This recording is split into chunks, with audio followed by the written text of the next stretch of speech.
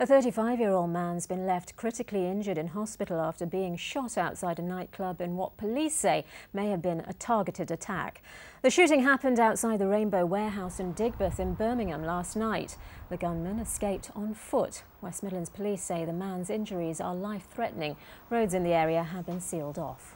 It's very unusual for something so serious to actually happen down here. I mean, we do get kind of trouble on a Saturday and Friday night now and again, but for something like this to happen, it's extremely unusual. The security that they had last night was pretty damn amazing. They closed off all the road and all the bouncers and all the security down there. They had sniffer dogs, etc. They were trying their hardest to keep it safe. It's just one of those things, I think. A scheme under which